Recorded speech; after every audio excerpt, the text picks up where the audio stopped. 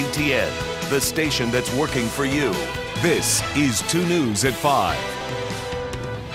And first at 5, new information after a store owner shoots and kills a robbery suspect. We have just learned that suspect was only 16 years old, and that's not all the new information coming to light. Marcia Bonhart working for you with the 911 call placed just moments after that deadly shot was fired. Marcia.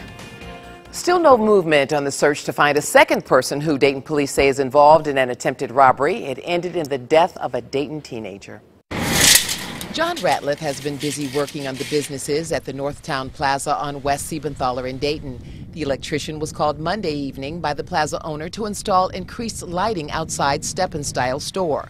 They just called me and told me they needed some extra lighting for security purposes, that they was afraid of break-ins or robberies. And I didn't know nothing happened next door.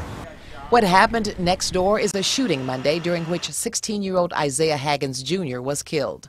911, what's the address of your emergency? 3217 West Siebenthaler Avenue. 3217 West Siebenthaler? Yeah. Is this a business? Yes. Police say the teenager and another person were trying to rob Step and Style. Yeah, somebody just tried to rob me, and there was 2 guys, and I killed one of them. The caller described himself as Danny. We're told he is part of a family that owns the urban clothing business. I shot him. You shot him? Yeah, he had a gun. Okay, did you hit him?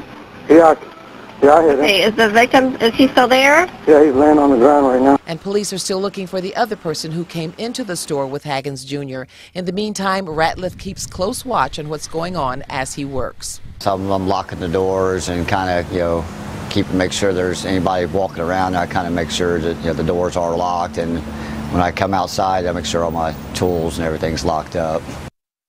Dayton police are asking if anyone knows who may have been in the store with Isaiah Haggins Jr. to contact them at 222-STOP or 7387.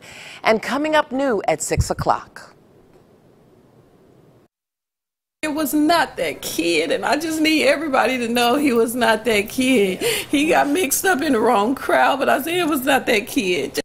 A very emotional interview. I speak with the family members of Isaiah Haggins Jr., the teen shot dead in an attempted robbery. That's new tonight at 6. Marcia Bonhart, 2 News working for you.